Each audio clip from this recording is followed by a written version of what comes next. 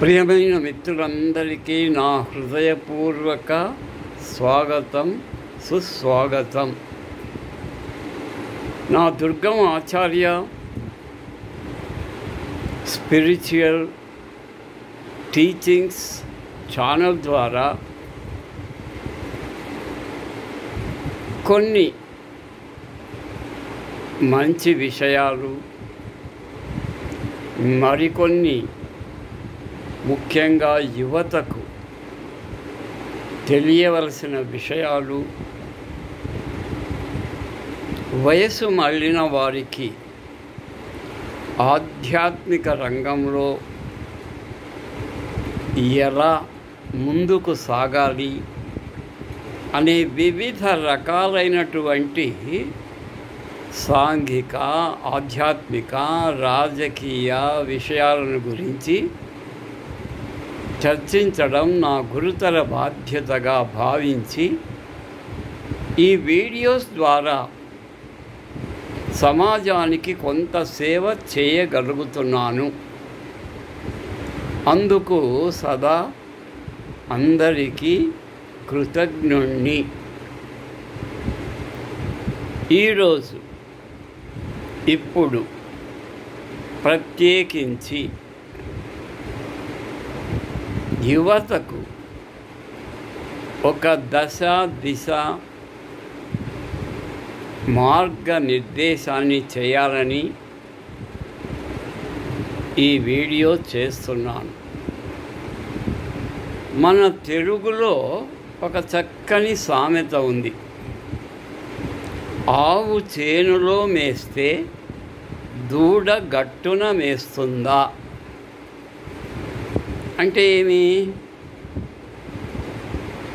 తల్లి అంటే తనకు జన్మనిచ్చినటువంటి తల్లి గోమాత చేనులో గడ్డి తింటూ ఉంటే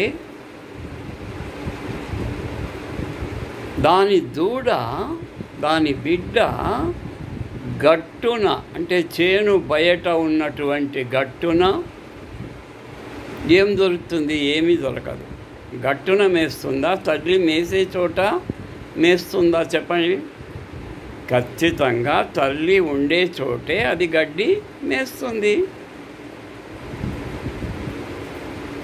in the present society also the children, I mean grown-up sons or daughters also, try to follow the footsteps of their parents. Generally, girls follow their mother. Boys automatically follow their fathers.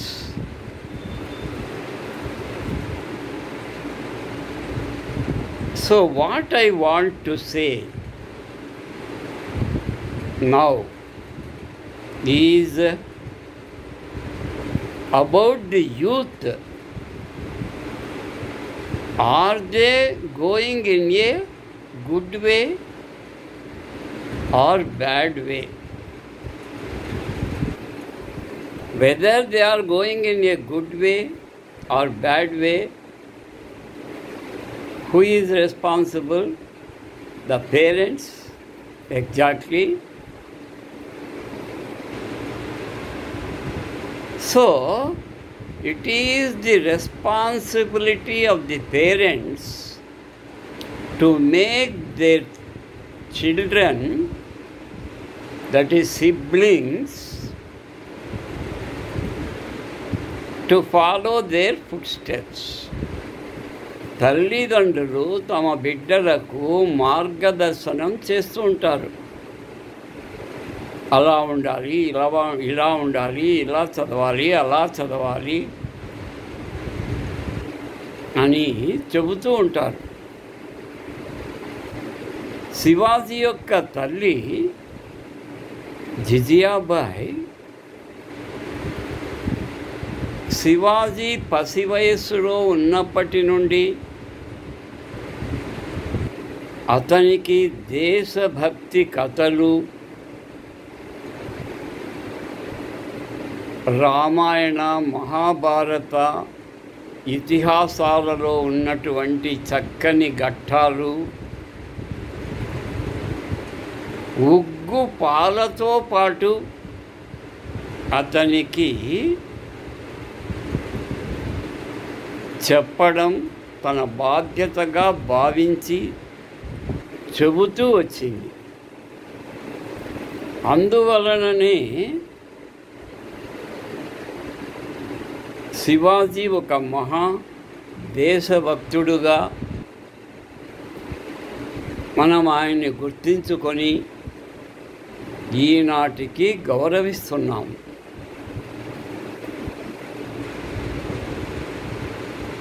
మరి ఈ ఆధునిక ప్రపంచములో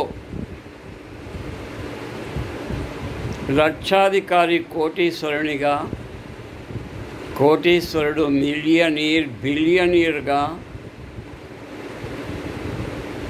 ధనవంతుడుగా అవుతూ ఉన్నారు.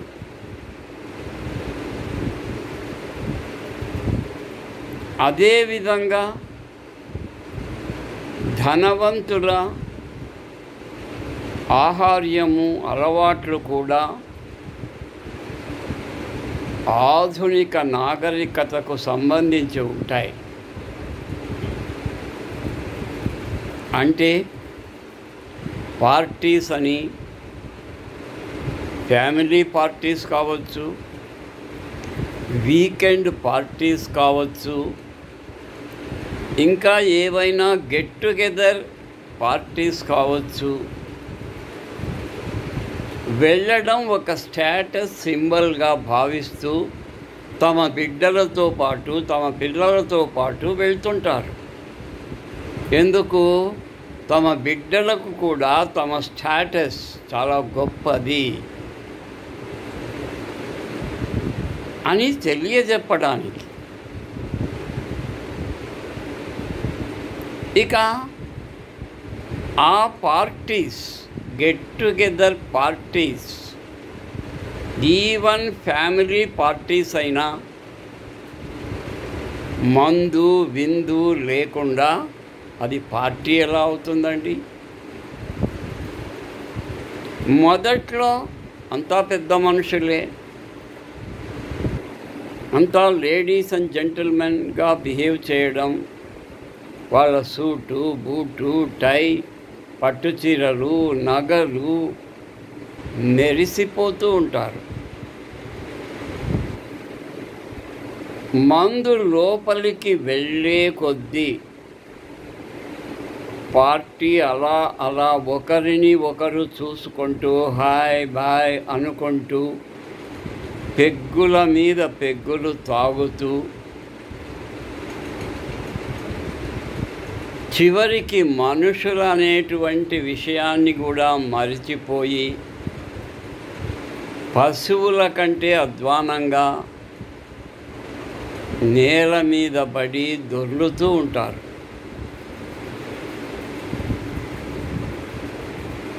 మరి వాళ్ళ పిల్లలు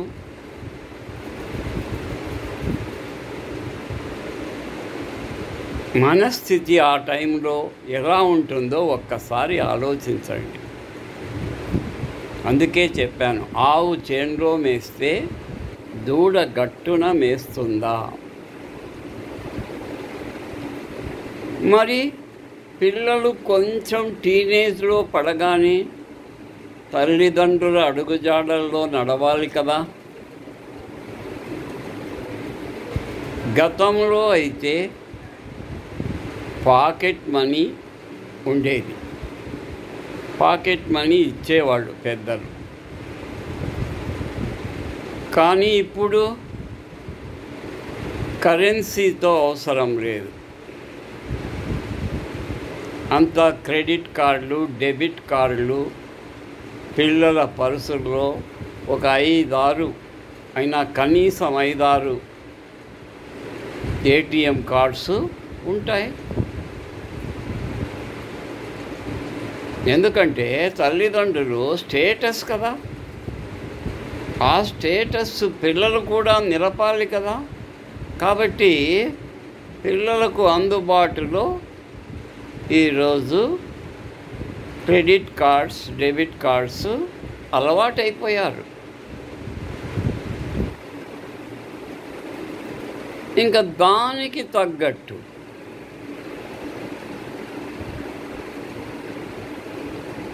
గతంలో ఏదో హైదరాబాద్, బెంగళూరు అలాంటి చోట్ల పబ్ కల్చర్ ఉండేది. అవి ఈనాడు జిల్లా స్థాయికి వస్తున్నాయి. అంటే బాగా యువతకు అందుబాటులో వస్తున్నాయి. కాలనీకి ఒకటి, వీధికి ఒకటి పబ్బులు వెలుస్తున్నాయి, బార్ అండ్ రెస్టారెంట్లు వెలుస్తున్నాయి.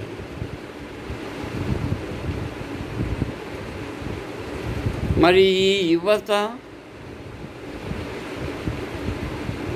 అక్కడ దొరికేటువంటి మద్యం,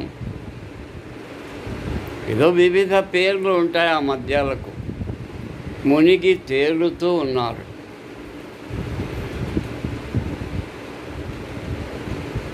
ఏదో 1 గంట 2 గంటలకు ఆ బార్ మూసేయడము, లేక బలవంతంగా వీళ్ళను బయటికి పంపిస్తే తప్ప వీళ్ళు బయటికి రారు.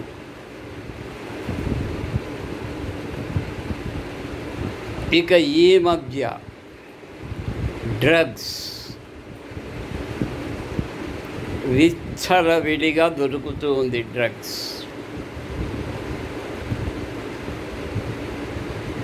యూనివర్సిటీల ప్రాంగణాలలో డ్రగ్స్ వ్యాపారం జరుగుతూ ఉంది. ఇంకా సిటీస్లో ఇంకా చెప్పే పనే లేదు. బాగా డబ్బున్నటువంటి ధనవంతుల కుమారులు, కుమార్తెలు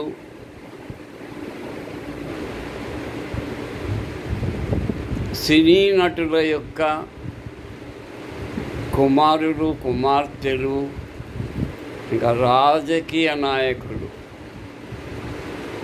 మంత్రివర్యుల యొక్క కుమారులు, కుమార్తెలు ఎక్కువగా ఈ పబ్ కల్చర్కు అలవాటు పడిపోతున్నారు. అర్ధరాత్రి విన్యాసాలు, వికృత చేష్టలు, మగ ఆడ అనేది మరిచిపోయి విచ్చలివిడితనం పెట్టేగిపోతున్నది.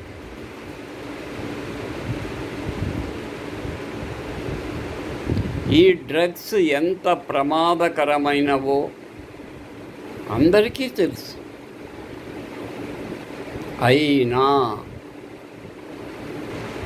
ప్రభుత్వాలు, పోలీసు యంత్రాంగం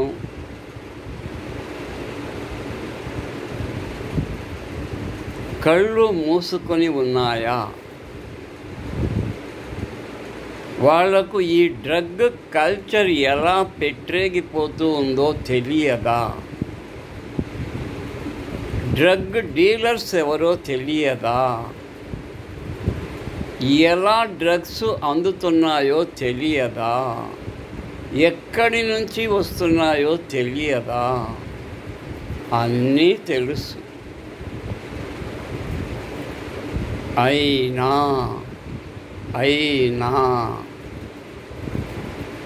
కళ్ళు మూసుకొని చూసి చూడనట్లు వదిలేయడం జరుగుతూ ఉంది. దాంతో విచ్చలవిడిగా పలు రకాల డ్రగ్స్, గాంజా మొదలుకొని కొకైన్ అని, చెరస్ అని, బ్రౌన్ షుగర్ అని, నానా రకముల డ్రగ్స్ ఈరోజు అవలీలగా దొరుకుతూ ఉన్నాయి. అలా వెళ్ళి ఇలా పట్టుకొని వచ్చేటువంటి సందర్భాలు ఎన్నో. ఇది విదేశీయ నాగరికత. విదేశాలలో విచ్చలవిడిగా ఈ డ్రగ్ కల్చర్ పెరిగిపోయింది. ఇక మనమేం తక్కువ తిన్నాం అని ఈ మధ్య మన దేశంలో కూడా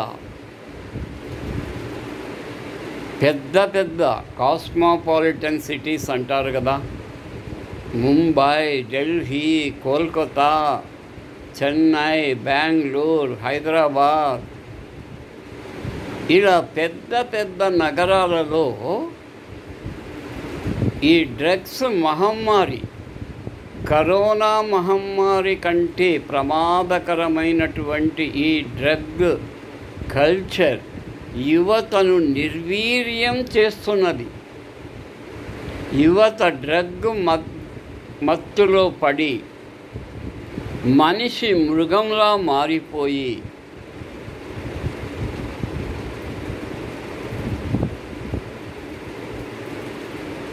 అకృత్యాలకు అవలీలగా పాల్పడుతూ,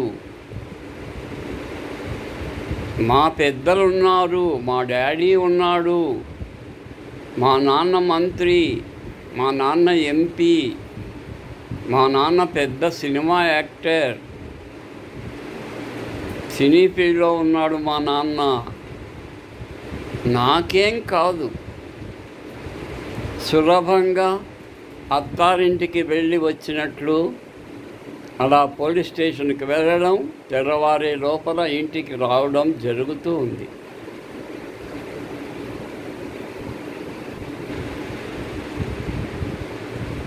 చట్టం అనేది మన దేశంలో కేవలం కాగితాల మీద ఉంది. దాన్ని అమలు పరచడంలో ఎక్కడ లోపం అందరికీ తెలుసు. పోలీసు యంత్రాంగం, న్యాయ వ్యవస్థను కూడా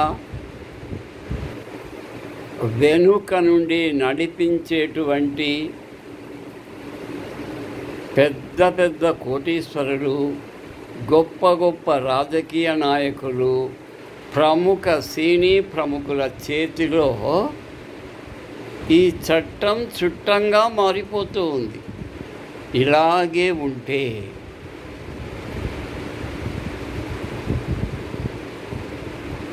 నేటి పిల్లలే భావి పౌరులు అన్నటువంటి మాటకు అర్థం లేకుండా పోతుంది, విలువ లేకుండా పోతుంది.